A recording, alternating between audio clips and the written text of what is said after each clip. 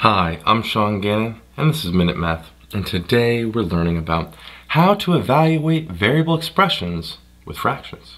Minute Math, when you need help you use Minute Math. We're given this problem right here. Evaluate y minus 5/6 when y equals a negative 2/3. Okay.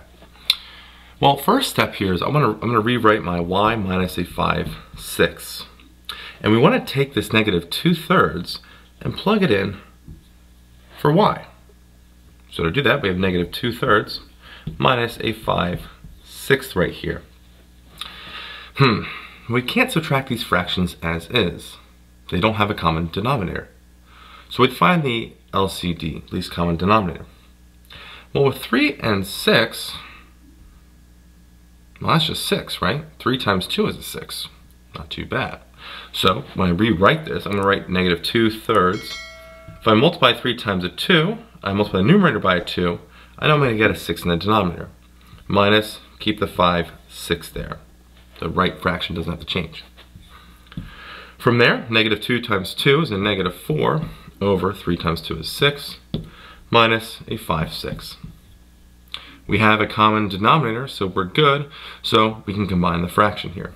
6 is in the denominator, negative 4 up top, minus the 5. Well, negative 4 minus 5 is like plus a negative 5. So negative 4 plus a negative 5, negative 9. Negative 9 over 6 here. Now lastly, negative 9 over 6 can be simplified. Both are divisible by 3. 9 divided by 3 is a 3, and 6 divided by 3 is a 2. So we have a negative 3 over 2 when we simplify 9/6, and there we got it.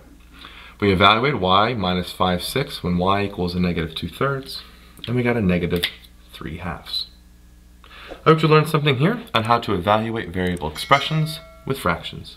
If you did, make sure you like this video and subscribe to our YouTube channel.